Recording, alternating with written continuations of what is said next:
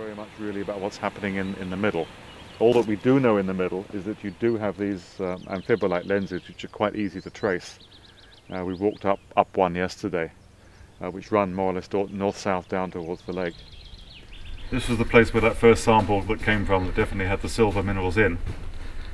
And you can see that it's probably something like 2 meters wide, maybe even a little wider here. And it's this is very, very oxidized and rather dirty on the surface, but you can see that it's essentially carbonate, and that the carbonate is carrying these various amounts of sulfides in here. And because the carbonate erodes quicker than the sulfides are like little lumps of metal actually sticking out.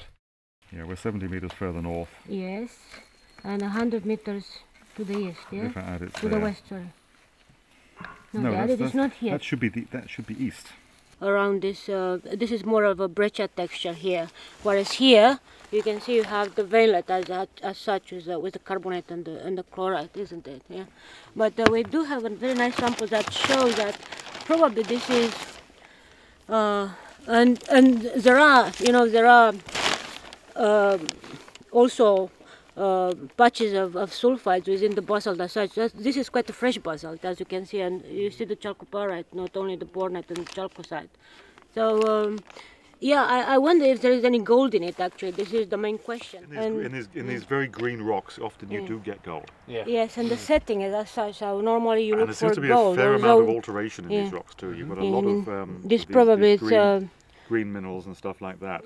More albitic rock here, also. Albite, epidote, this anchorite and so on, and that is more suggestive of gold really rather than copper silver, so it'd be worthwhile checking it out. Yeah. How deep it goes. How deep it goes? Well, this is the interesting thing, because we were seeing, traces of mineralization a good 1,300 meters, I guess, away from the adit at the bottom. So there is mineralization over at least a square kilometre on surface, and if that goes down a kilometre, it's a lot of volume.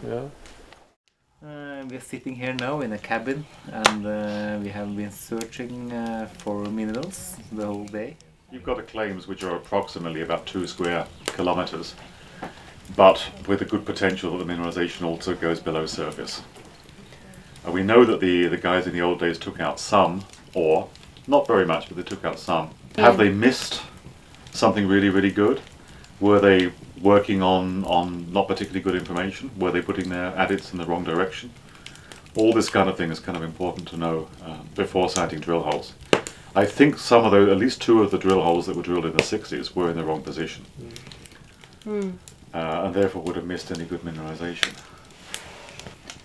I mean, it looks like what we would call an orogenic deposit, which is a deposit formed basically at depth during a metamorphic mountain building episode.